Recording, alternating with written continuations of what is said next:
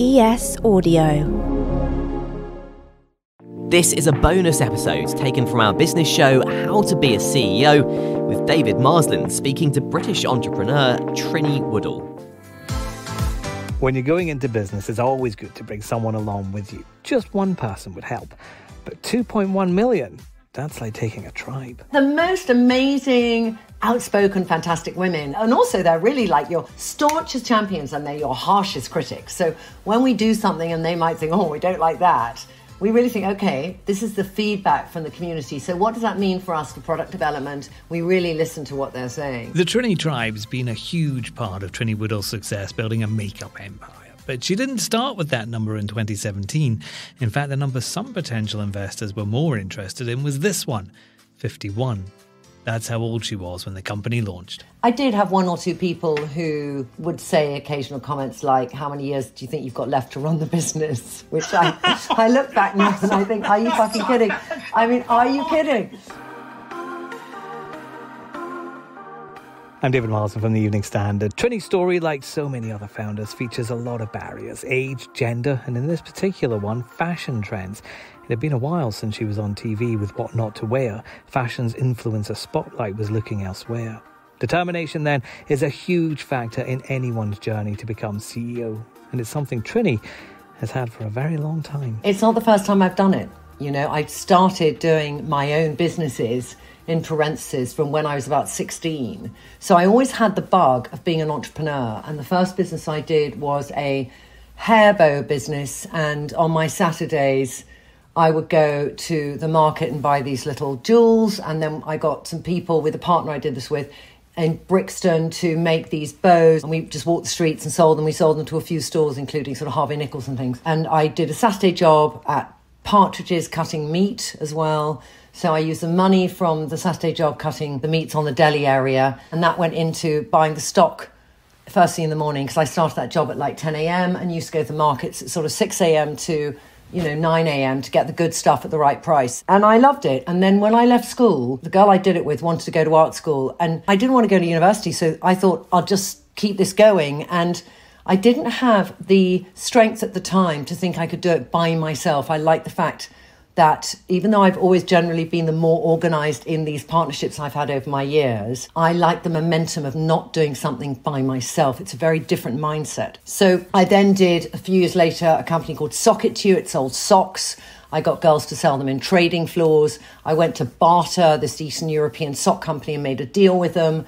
They were not that well made, the socks. There was a bit of backlash in terms of men's socks falling down. But we had about 6 months of a phenomenal sock run. In between that, actually, I had a shirt pressing business that I also did.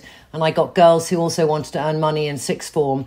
And we charged £1 per shirt. And then working with Susanna was in a way a self-employment experience. But it wasn't starting a business. There's a fundamental difference between having a contract where you're a self-employed person and then wondering if that next August that contract will be renewed. So being ready to start this, I think I looked at all my failures, my dot-com bust in 99, 2000, which I learned a tremendous amount from. And what I learned from those of, that first experience, I overhired too quickly. I'm going to say I got funded too quickly, because that really has an effect if you are well funded too quickly without having to be a scrappy startup. You don't learn as much. You just don't, because first of all, you hire in experts earlier on. You don't have to learn it yourself because you think I can hire an expert. And so this time, it wasn't the best time to do it. It was the worst time. And I hadn't got any future revenue. All my sort of contracts had sort of dried up. My royalties had dried up. And I had to get out of the lifestyle I had because I couldn't afford it. But it was also the time I was 50. And I remember a friend of mine had said to me, when you reach 50, you won't care so much what people think. It will be very freeing. And my 50th year was actually a challenging one because I had some personal challenges. But when I reached 51, I had that feeling. I thought, it's now or never and I'm going to do it. It was just like, it was a given. It was so clear to me. Very long-winded answer. No, but what I was going to say was there's an awful lot I want to unpack from that. But let's start the most recent one, which was you were 50, 51 when you started this business. Was age a barrier? at all for you? The only time I define myself by age is when I'm looking at the different emotional mindsets of our customer. And I'm looking at sometimes with a predominantly younger team, and they're incredibly good at understanding attitudes of people irrelevant of age. But there are certain moments when we think, what age model should we have that represent what we're doing, and we want to have from 18 to 83. I know as a woman in my 50s what I feel for a segment of our audience, but I think our team are really great, and they, whatever their age, they know how people feel who we want to get in touch with and tell about the brand. So it was only more of an issue with investors, actually. And I came across some age bias when I was seeking investment of people feeling, first of all, the category that I was going after of this plus 35 woman was not a great category. And what I was doing in tech with personalization was much better for a millennial or a Gen Z. So, why didn't I shift my whole proposition to go after 20-year-olds?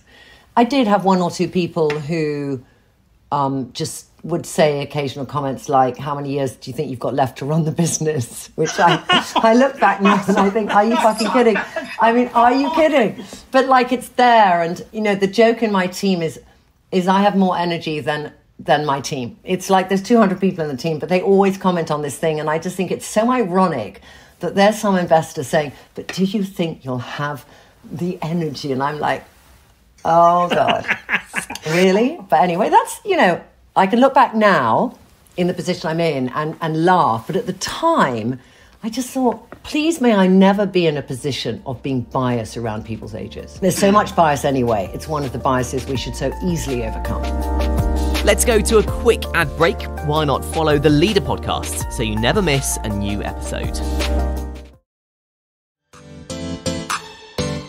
But why didn't you then, given it might have been a bit easier for you to do what those financiers were suggesting and go for the 20-year-old market, why stick to your guns? Why go, no, it's 35 plus, that's what I'm doing? Because I knew that was the gap in the market. And I always felt I wanted to go after this audience where it would ultimately, the judgment would be about retention. And now we are in a market where the judgment on D2C brands, which there will be a lot of people who will not make it through the next couple of 2 business cycles. It's about your retention. What it meant for us is when we launched, the benchmarks that investors wanted to see of that kind of hockey growth didn't happen in year 1 and in year 2 because we were just growing very slowly. We had these cohorts who were incredibly loyal, but we just, weren't getting, 500 new customers a day at that stage. That probably was a very big challenge too, of people saying, these people won't go online. And I was thinking, but I'm making something from my experience of all these women I've met around the world who just say how confused they are at the makeup counter.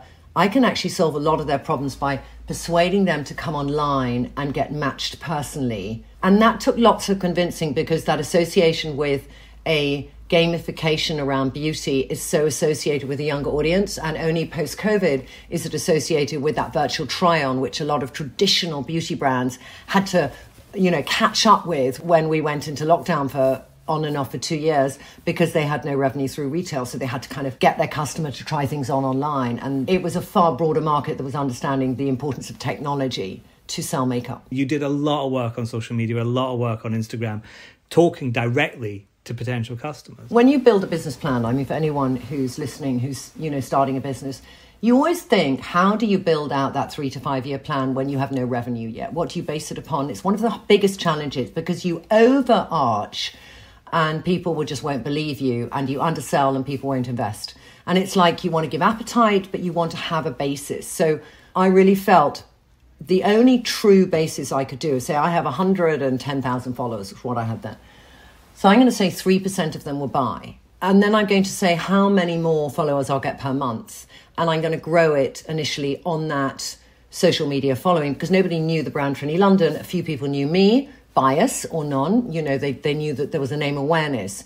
So that is what happened to give us those numbers of where we thought we'd get to. And actually we hit, for the first 3 years, we hit exactly what we said we would hit, literally to the letter. So one of the investment companies who invested with us, when they were leaving their company, they said, you're the only person I invest in who actually said exactly this is what it be, and it was not that's a good or a bad thing, but it was just like that it was a real reality benchmark. And at the beginning of our brand, having that social media presence, albeit small compared to the numbers that we see today, it gave an intimacy. And, you know, when you're talking about beauty, it's a very intimate thing, and you want to be able to have conversations with women that are really personalized and make them connect emotionally. So that helped us a lot to have a point of difference that was different. And at the same time, in 2017, when we launched, somebody started a Trinny tribe on Facebook that we only discovered in 2018. By the time there were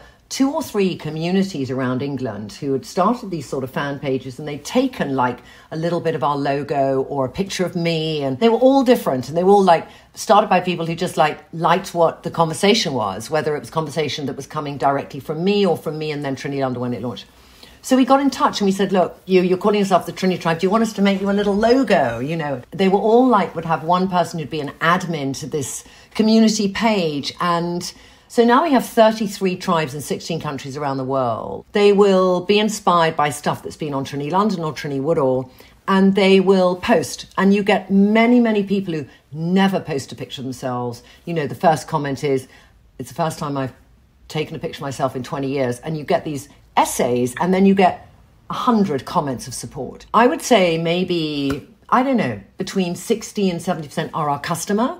But some of them might never be our customer because they'd like, we're beyond their price range. But it doesn't stop them following, and it doesn't stop the growth of that community. And the most important thing with a community, when you're a brand, having a community, it should be autonomous to the brand.